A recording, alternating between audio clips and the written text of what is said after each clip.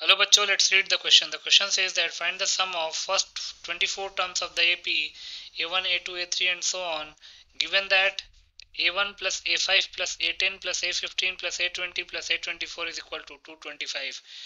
इस क्वेश्चन में एक एपी दे रखा है A1, A2, A3 and so on. इस एपी के पहले 24 टर्म्स का सम निकालना है और क्वेश्चन में ये इन्फॉर्मेशन गिवन है कि A1 plus A5 plus A10 plus A15 plus A20 plus A24 की जो वैल्यू है वो 225 के इक्वल है. बहुत ही सिंपल सा क्वेश्चन है. पहले हम की कॉन्सेप्ट लिख लेते हैं. की कॉन्सेप्ट तो लिख सकते हैं nth term of an AP is given by the formula Tn is equal to A plus n minus 1 into D. दूसरा, sum of first n terms of an AP is given by the formula Sn is equal to n by 2 into 2A plus n minus 1 into D, where A is first term, D is common difference,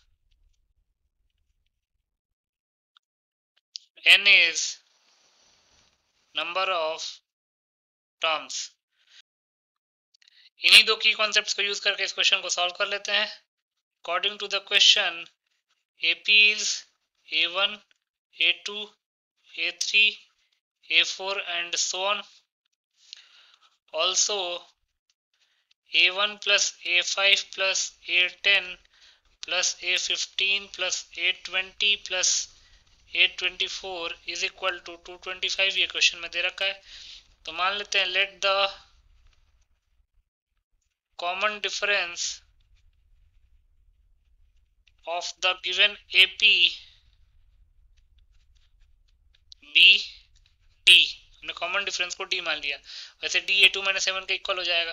तो इस information को अगर use करेंगे तो A1 को A1 ही रहने देते हैं प्लस A5 को A1 plus n minus 1 that is 4D. Similarly A10 को A1 प्लस 9D, A15 को A1 प्लस 14D, A20 को A1 प्लस 19D, A24 को A1 प्लस 23D. इन सब का सम जो है वो 225 के इक्वल है. सबको ऐड करते हैं A1 A1 A1 A1 A1 A1 6 A1 हो गया plus 4 plus 9 13 13 plus 4 20 13 plus 14 27 27 plus 9 36 plus 10 46 46 plus 3 49 plus 20 69 69D is equal to 225. 3 common लेंगे तो जगह 2A1 plus 23D is equal to 225 upon 3. 3 into 7 21 15 3 into 5 15. तो यहाँ से 2A1 प्लस 23D की value क्या आ गई हमारे पास 75. इसको हम इक्वेशन 1 मान लेते हैं. अब क्वेश्चन में क्या निकालना है, फर्स्ट 24 टर्म्स का सम निकालना है. तो लिख सकते हैं देयरफॉर S24 किसको रिप्रेजेंट करेगा, फर्स्ट 24 टर्म्स के सम को. तो जगह 24 upon 2 into 2A1 plus 24 minus 1 into D. तो जगह 12 टाइम्स 2A1 प्लस 23D. अब अगर आप देखेंगे ध्यान से तो फर्स्ट इक्वेशन में 2A1 प्लस 23D की वैल्यू कितनी है 75.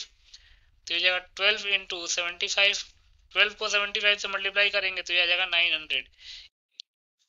तो यहां से लिख सकते हैं hence 900 is the required sum. So 900 will be the final answer. I hope you understood it well. Best of luck.